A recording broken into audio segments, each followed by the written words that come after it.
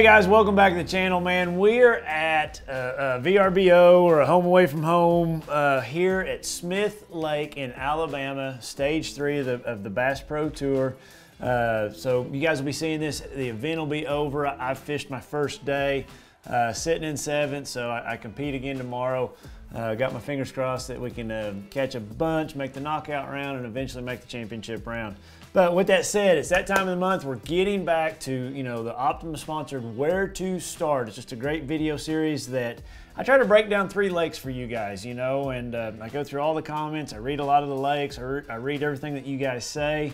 And I've got 3 really cool lakes picked out for the month of March. We'll go into April a little bit because this video's a little late in the coming of March. So we'll go into the first few weeks of April too on these lakes. With that said, let's talk about a few newsworthy items. You know, you're watching this the very next week or the week after is Red Crest at Grand, and you know, like, it's going to be a really neat event. I'm going to have a booth at the Red Crest.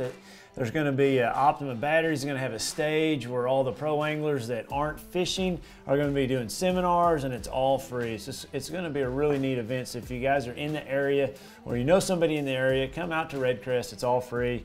Lots of stuff going on. They're going to fly the top 10 guys every day back to the expo in a helicopter, which will be kind of interesting. I've never been in a helicopter, so hopefully I'm in that helicopter, you know, and in the top 10 each day. But the dates on that, just so you know, let me look that up just so I'm correct right here.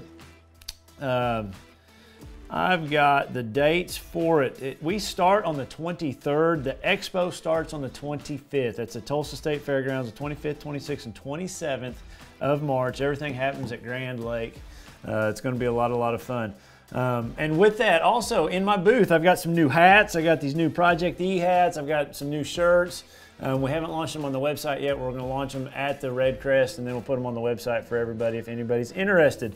But all right, back to where to start. Let's get the winner out of the way. Man, I'm excited for you. Here we go.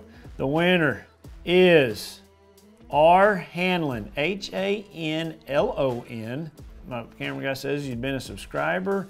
You said, I love getting the videos and advice from pros like Edwin. It's awesome. So Ron, all you got to do is send me an email through my website. Just go over to my website. There's a little form you can fill out. Send me an email, and I will send you a battery certificate through the email. Optima actually will, so congratulations. You won a battery of your choice or certificate. Thanks a lot for leaving that comment. Thanks a lot for being a loyal subscriber. And if you didn't win, next month. We'll do this all over again next month. So let's get to the lakes. What lakes are we going to break down? I've got 3 lakes here. I went through all the comments. Man, I had lots of great comments. I've got one guy that keeps commenting about Shasta out in California, and man, I gotta kind of stay in my wheelhouse. I mean, I guess I could always say where I would start, but I'd be a little afraid that you might laugh at me because I don't know a whole lot about California, so I gotta kind of stay in my wheelhouse. But I'm gonna try it. I will try it one of these months. The first lake that I want to do is Eufaula, Oklahoma. We had a lot of comments this month on Eufaula. Some of them here. Oh, I know Patrick Sanchez, he keeps saying Eufaula every month. I had quite a few people. I'd have to go back through. I just took screenshots of them all. Who else said something about it? I had a lot of comments for Eufaula, Oklahoma, not Alabama. I had a lot of comments for Lewis Smith Lake, the lake that's right out this window. I thought, what the heck, I'm here right now. That would be a great lake to break down. And then, man, just one of the all-time best lakes in the country. And I think I've broke it down before, but it's a fun lake to break down. Sam Rayburn over in East Texas. You know, the month of March and April is like the most popular, best months to ever be there.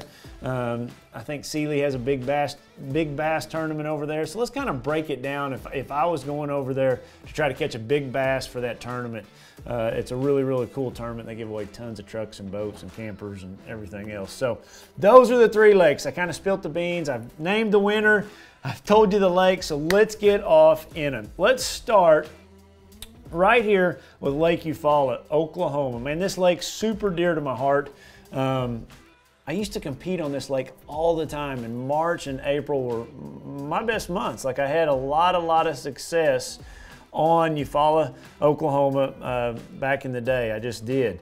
So the things that you've got to keep in mind, the things that you need to think of when you go there is water clarity. Like if it's still cold, like if March ends up being cold, you know, right now we're in a warm spell, but if we have a few cold weeks and that water's still, you know, low 50s, seek out the cleanest water. You know, that's one thing about Eufaula. It can get muddy, can get dirty. We haven't had a lot of rain in Oklahoma right now, but, you know, if you're watching this maybe next year, you know, and it is a rainy year, seek out the cleanest water.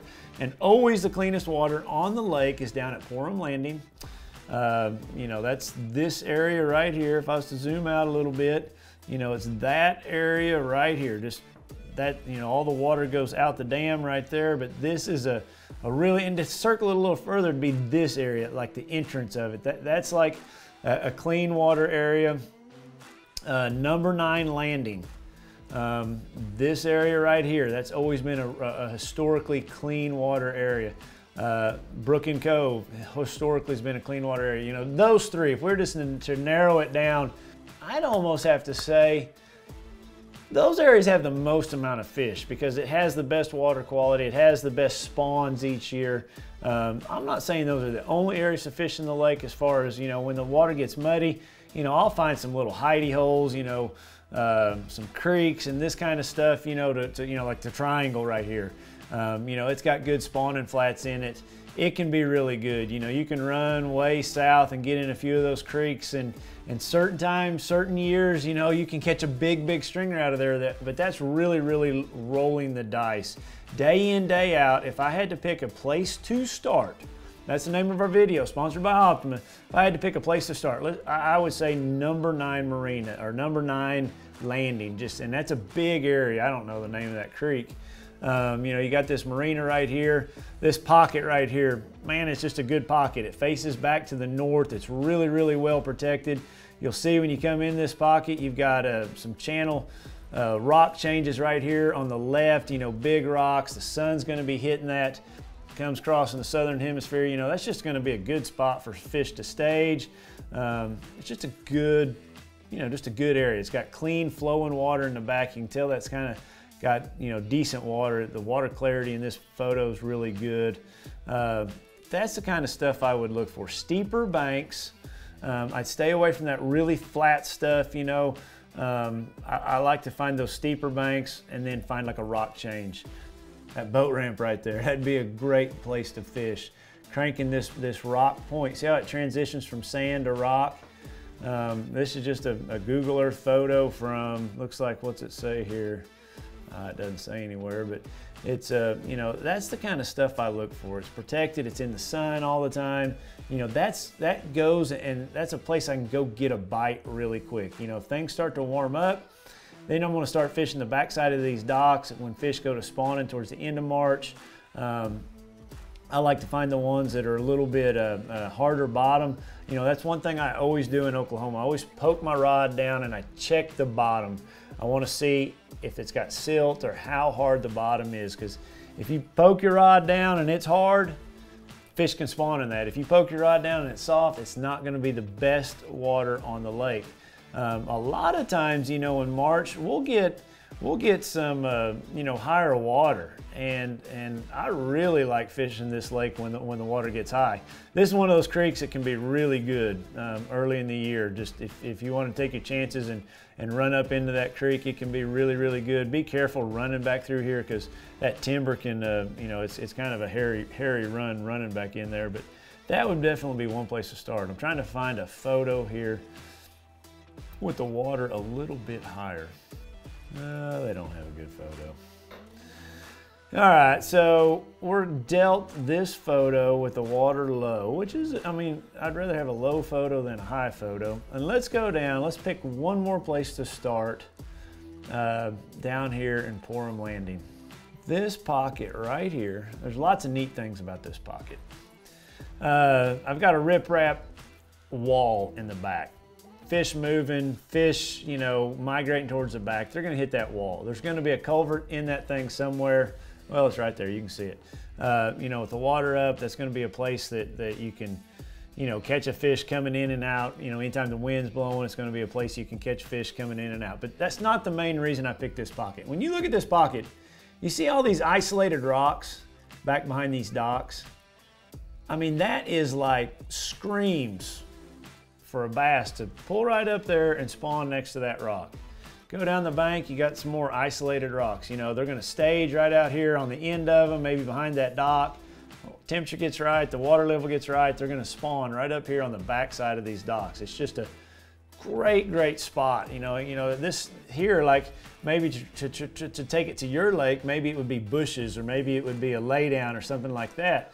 But when you have these rocks like this behind the docks, I mean, it's just good isolated cover for those fish to spawn on. You know, you can go down through there cranking them if they're not quite spawning, or maybe to get a reaction bite. But that's 2 areas to start on Eufaula. Two of the, you know, and I mentioned 3 areas for that cleaner water. Let's move to the next lake. Let's do Rayburn next. Man, Rayburn's an awesome lake. It's a 114,000 acre lake in East Texas. I would love to know, I was doing a little trivia the other day with Ott Defoe, and I want to ask you guys. I just think we're getting sidetracked here, but forgive me. I want you to think about all the lakes in the country that are world renowned. And you know, when I think of world renowned lakes, I think of, and you guys correct me if I'm wrong, we got Rayburn, we got Toledo Bend, we got Guntersville, we've got Santee Cooper, what other lakes am I forgetting? Falcon, yeah. I am curious, Kentucky Lake, of all the lakes in the country, which lake do you think the most amount of bass has ever been caught since that lake was built? I've always wondered that. Lake Fork, you know, but it's not big. You know, I kind of vote Rayburn. I think just the amount of boats, the size, you can fish it year round, but you know, I just forgot about Okeechobee, Toho. They can fish those lakes year round. I don't think Okeechobee gets the pressure Rayburn gets.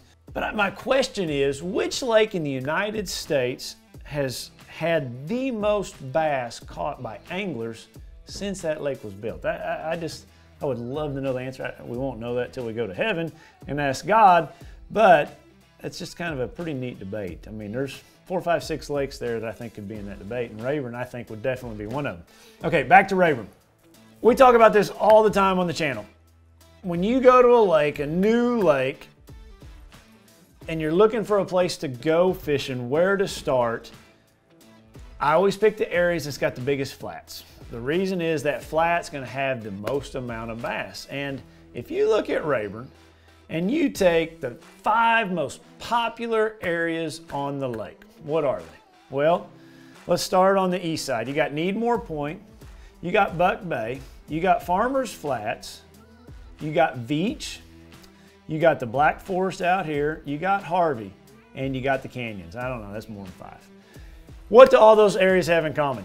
They're all the biggest flats on that lake. I mean, the most amount of expanse. So like when you look at my sea map, and you know, I've got this kind of set up for colors for a different lake that I'm fishing, but you see how you've got all this shallow water that runs way out. Basically, this is a very flat pocket. That's Veach. You know, the mouth of Harvey, you've got all this flat water that runs out. The Black Forest, all this flat water. Farmers Flats, all this flat water. Needmore Point, flat water. Buck Bay, flat water. You know, flat water that drops off into a creek channel. So those are all great areas to start, and any one of them you can go spend your whole day in any one of those areas that we just mentioned.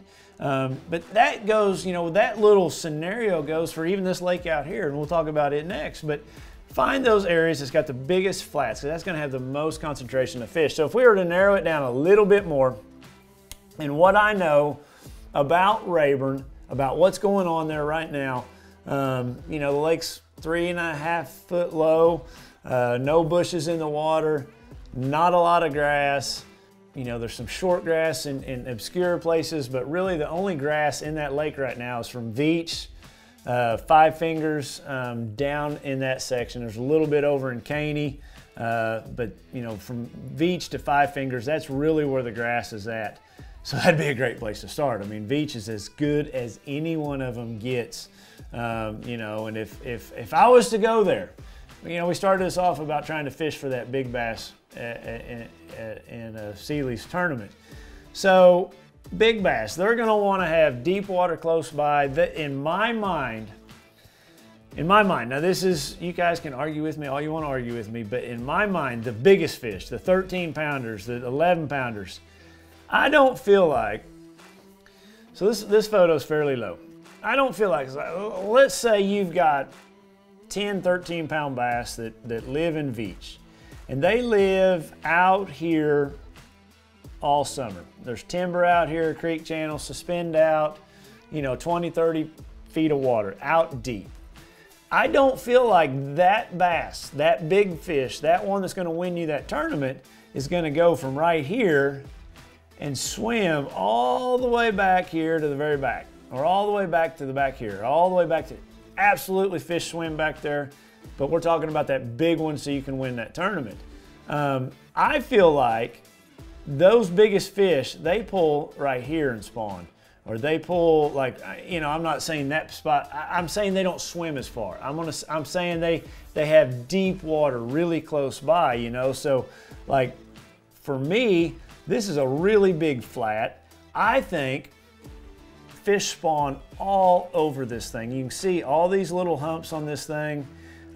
You've got this drain coming in, and if I had a spot to start, look at that hump right there. That would be a great one, because that big fish could be out here, pull right in here and spawn right on top of that hump, or right there on that hump. You know, same thing over here, right on this corner right here. And then the wind protects those fish too. So those fish get less pressure, because there's days it's so windy out there you can't fish those fish. So those would be some places that I would start in March. Carolina rig, dragging something, you know, for spawning fish that you can't see, out deeper than you can see. Same thing out on this point. That's pretty obvious.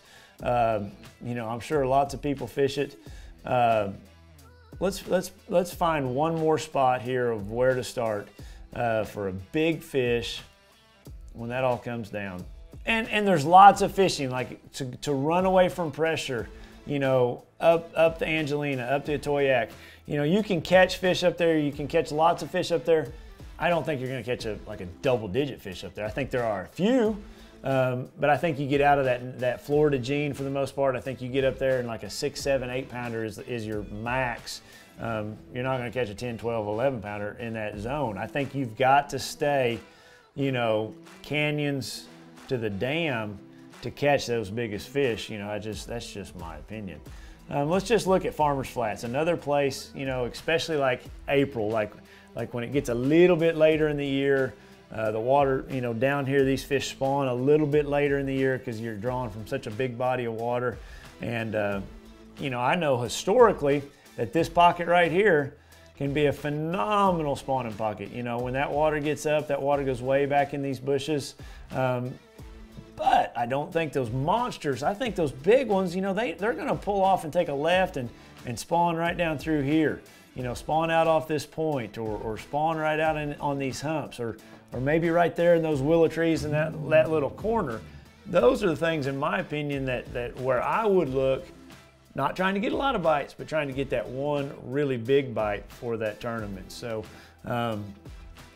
yeah, that's my opinion on where to start. Find those biggest flats. Grass is a great factor to always have in the mix. It's also going to draw the most amount of boats. Just because you don't have grass in that area, focus on those stumps. Focus on maybe a rockier patches, harder bottom. You can feel that a lot of time with your Carolina rig, those kinds of things. But those are a couple areas on Rayburn that I would look to if I was going down there in March and the first part of April, trying to catch a big fish to win a big bass tournament. All right, the last lake, Lewis Smith Lake. This lake is crazy, guys. For you guys that don't know about it, it's got over 1,000 miles of shoreline yet. I don't think it's 20,000 acres total. Tons of creeks and rivers and water coming into this thing. They say 1 inch of rain here raises the lake 1 foot. So it just tells you how steep everything is. That happens it would never happen at our house that way. But a really neat lake. It's a spotted bass fishery. I don't think there's any smallmouth and largemouth, mainly spots. I think this also is the lake where they got those spots that they took out to California that got so huge. But with all that said, I love the lake because you can run a pattern. And, you know, this lake, you know, I think they start to spawn at the end of March. I think that's just, you know, middle of March, end of March, 1st of April. I think that is the main window of when they spawn. And, you know, for me, when I look at a lake like this, you know, I've got my C-map right here, and I've got 0 to 5 set up as red. Then I've got like the purple 6 to 10, and the next color like 10 to 15. So when I look at that, it really just narrows down where those fish can spawn. So like you can see right here is takeoff. You know, this area up here, the map's loading, so all the contour lines. You know, this area up here can get dirty. The water's high right now, so you've got lots of bushes to fish. Just a great river arm to start, because when you look at this, it's got the biggest flats of anywhere on the lake. You know, you can see all this color, flat, flat, flat. Look at all these flats, flat, flat, flat, flat, all down through there. Well, thus that's the potential for the most spawning habitat, the most habitat for fish to feed. Obviously, you're gonna have the most numbers of fish. So this creek arm, you know, this side of the lake would be a great place to start. You can see how flat that is back there. Now that's not to say, you know, we talked about these flats. That's not to say the only place those fish will spawn. You know, if you can find like a ledge of rocks or something down these steeper embankments, you know, those fish will spawn there too. Let me get over here to Google Earth. So here's just an example of those flats that I'm talking about. The water's fairly low.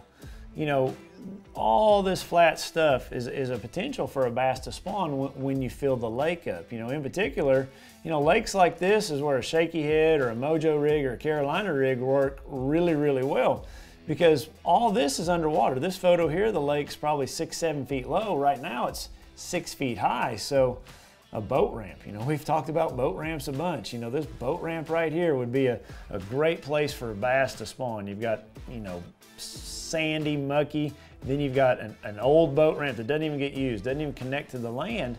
Would be a great place to start. That's the stuff that I would look for, or that I am looking for as I'm here, you know, in the first week of March. I like to pay attention to a lot what the bottom's made of. You know, sometimes when you run down these lakes, sometimes it's sand, sometimes it's clay, sometimes it's rock.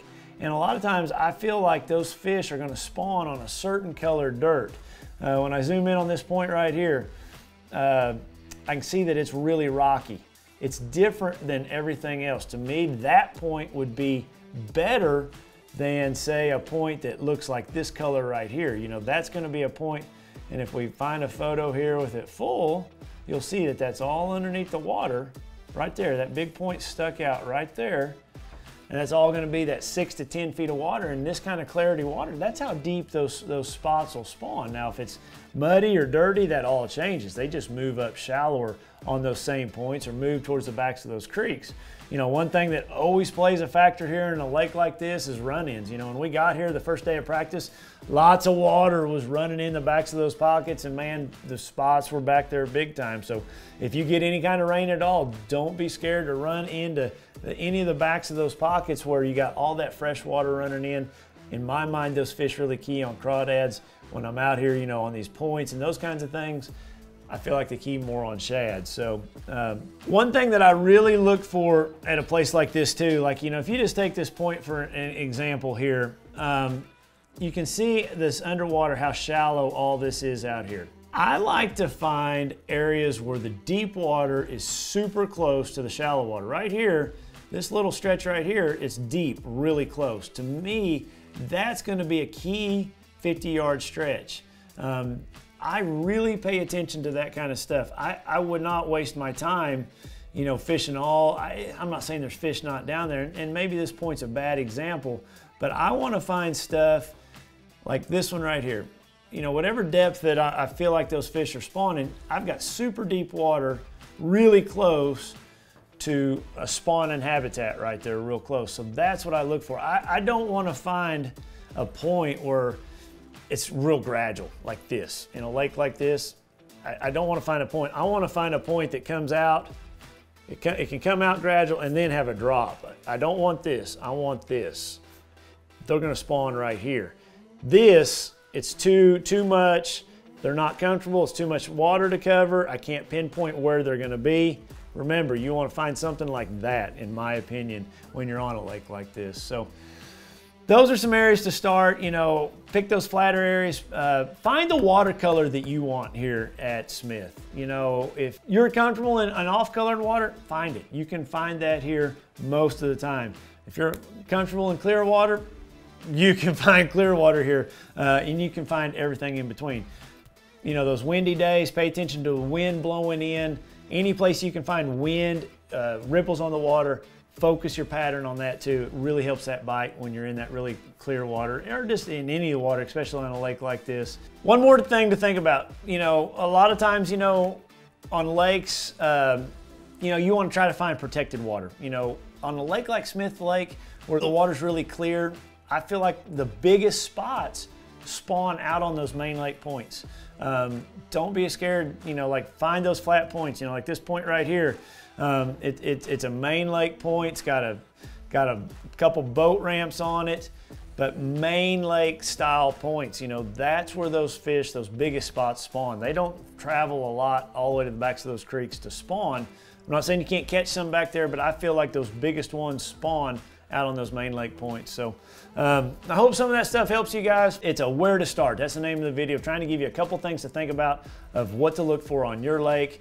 You can use some of these tips, you know, maybe not, a lot of lakes relate to this. You know, this lake here relates a lot to Table Rock. It relates a lot to Beaver. It relates a lot to a lot of lakes over here in Alabama and Georgia, you know, these deep, clear lakes. So think about some of that stuff and use it on your lake. But leave me a comment. Be a subscriber, guys. We'll go through there randomly next month when we do the Optimus where to start. And hopefully it's your turn. I don't get to. My camera guy picks you as the next Optima battery winner, but I appreciate you guys following along. Tune in next week. We'll be doing all over again. Come by Red Crest if you're in the area. It's going on at end of March, last weekend in March. Hopefully I'm fishing to the end, but if not, I will see you at the expo. Thanks guys for following along.